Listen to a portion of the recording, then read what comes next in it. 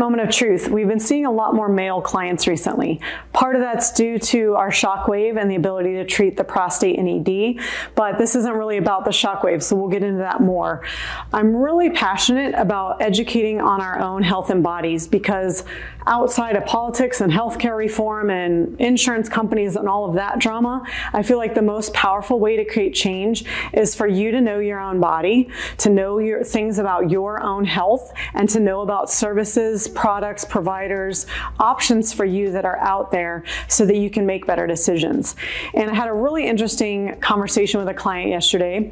He has an enlarged prostate, and thankfully his urologist was very conservative, admitted that he's not having a lot of other symptoms right now, and so it's not smart to do surgery or even be on medications right now, and was very, very, very supportive of him coming in for pelvic floor therapy and shockwave.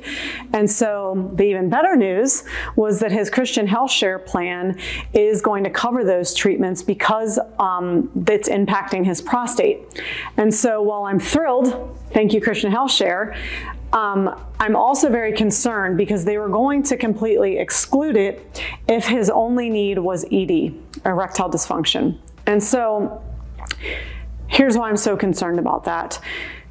Again, very grateful for the foresight on prostate, and I'm so thrilled to offer services that don't involve medications or needles or surgery, don't have downtime, fast recoveries, all those things.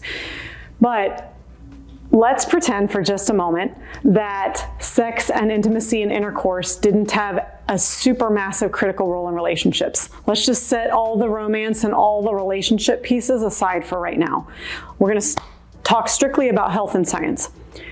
Having intercourse, having orgasms is critical for both males and females, for their endocrine system, for men, for their prostate health, for women, the health of our ovaries, our endocrine system, our hormone levels, better sleep, our cortisol levels, which is a stress response.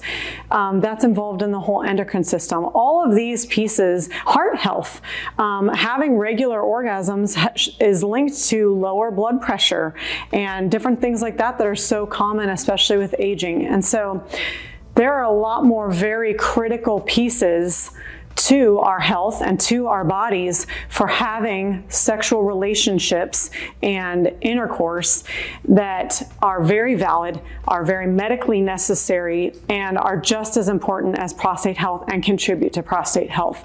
So again, I say all that because I want you to know how to advocate for yourself. And no, sex is not vital for survival. And when you reach a certain age, it's not necessarily critical. We're not still procreating and continuing the species, but it is very vital even after menopause for lots of other health reasons and skin and longevity and pieces that are very valuable and critical to life. And so know that, advocate for yourself, and let's keep educating so that you guys can get the care that you need.